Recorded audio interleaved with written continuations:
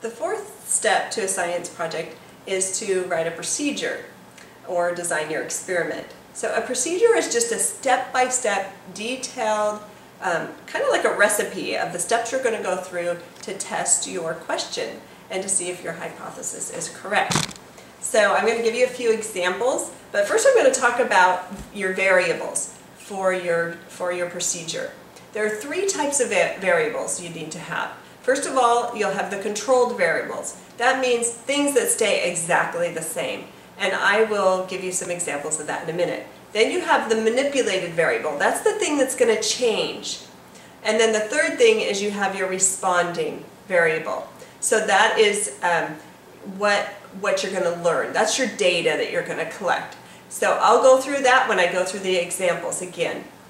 So your procedure that you write, one of the best ways is to look through books, science books, on something that's similar to the question that you have. Look at procedures that are already out there. Look on the internet. And then try to come up with something that's unique and new for your question. Make it, personalize it, make it a little different. So I'm going to go through a few examples for you.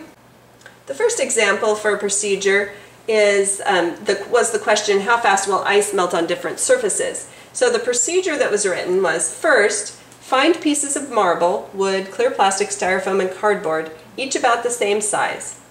2. Make 25 ice cubes out of 20 milliliters of water each. Freeze them at least 12 hours. Remove them from the ice tray and put them in a plastic bowl in the freezer. Do not touch the ice cubes in this experiment. Use a plastic glove. 3. Put the pieces of different materials of different surfaces on a plastic sheet on a wood table. Write the numbers 1, 2, 3, 4, 5 on each of the pieces at least 5 centimeters apart from each other. And that's the numbers where she placed the ice cubes. 4. Remove one ice cube from the freezer with a plastic glove, weigh it, and put it on a piece of marble next to one of the numbers. Put all the ice cubes on the surfaces on a long side. Record the surface, the number, and the time, and the weight. Do this with 5 ice cubes. 5. Repeat number 4 for wood, clear plastic, styrofoam, and cardboard. 6. After each ice cube has been melting for 30 minutes, use plastic gloves to pick up and weigh it. Record the time and the weight for each ice cube. In this second example, the question was, does the weight of the paper affect how a paper airplane will fly? The procedure was, first, buy 15 sheets of 24-pound paper, 15 sheets of 67-pound paper, 15 sheets of 110-pound paper. 2. Choose 10 different styles of paper airplanes. 3. Build each style of paper airplane in each weight of paper. 4. Gently throw each paper airplane off a second-story porch at least 5 times. 5. Measure the distance from a throwing area to a landing area in a straight line and write down the results. Now, in this procedure, some of the things that we learned after writing this procedure was it probably would have been better to do 2 styles of paper airplanes and to launch them multiple times, maybe 20 or 30 times each. The second problem with this, when I was talking about controlled variables, there are a lot of things that were not controlled in this experiment. So by throwing them off of a second-story porch, a couple of possible problems of that would be the wind factors could have affected the distance that the paper airplane went. So it would have been better to launch these. Also, if they're thrown by hand, they could be thrown differently each time. So a better way to do this project would have been to throw it inside of a building using a launcher and measuring the distance each time. But in this case, the controlled variables are how you're throwing it. Should be exactly the same every time, and then the responding variable is how far the airplanes fly, and the changing variable is the size of the paper. In this final example, the question was, does a person's age or gender affect which memory techniques, visual, auditory, or kinesthetic, will work best for them? The procedure for this project was, first, write 5 lists of 10 10 nouns actually: hat, chair, tree, car. Use words that are not gender specific. 2. Create motions to represent each word in list number 3.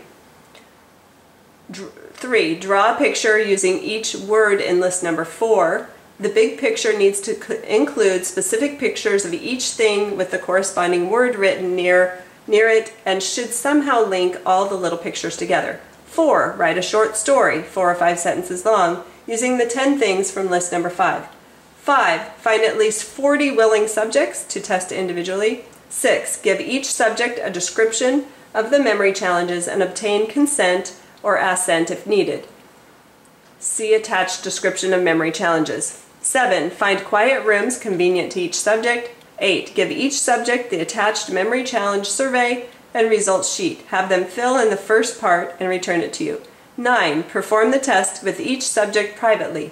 See attached challenge memory instructions for test procedures. The memory challenge should take approximately 15 minutes, including a rest time before the third recall. Each memory challenge list will be given once, and recall will be tested immediately after about 2 minutes, after about 5 minutes. Write their answers on the memory challenge survey and results sheet. 10. 1 week after initial testing, ask each subject to write or say what they remember. This can be done over the phone or in person and should take less than 5 minutes. Compare and graph the results. Okay. So in summary, a procedure needs to have very detailed step-by-step instructions on how you're going to test your question. And it'll be totally unique to what you are testing. You need to make sure that you write your procedure so that there are enough test runs so that your data will be statistically relevant. For the example, the airplane procedure, if you were to launch that indoors again, if you were to launch that 2 times, it could just be, it maybe just didn't fly as good that time, just hit the wing wrong. If you launch it 30 times, you'll have a much more accurate average by the time after you study that. So you want to make sure that you run your test enough times so that it's a relevant answer. Now, in a high school project, you'll probably need to contact a math teacher to help you to run the statistical studies on your project to make sure that there was statistical relevance to your project.